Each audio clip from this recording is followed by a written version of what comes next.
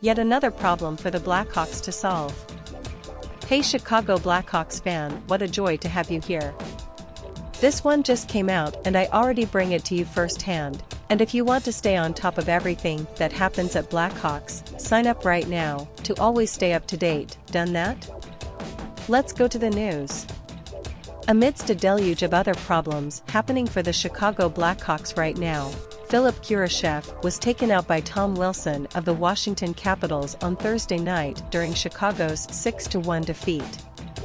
Because of that hit, Kurashev will not be playing on Saturday against the Minnesota Wild, and his status will be up in the air until he undergoes further evaluation when the team returns to Chicago.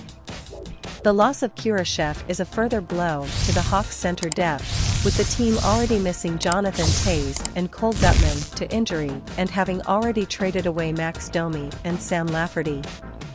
Jason Dickinson also missed a shift in that Washington game after being hit by TJ Oshie, and Jujhar Khaira had to step into the first-line center spot.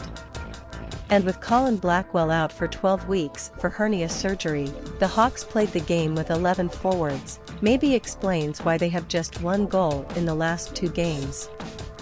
Who do you think would be the ideal replacement? Comment your opinion there, I would love to know what you think about it. Oh, and stay tuned to the channel, because I'm always posting the latest Chicago Blackhawks news. And don't forget to like it to help us strengthen the channel.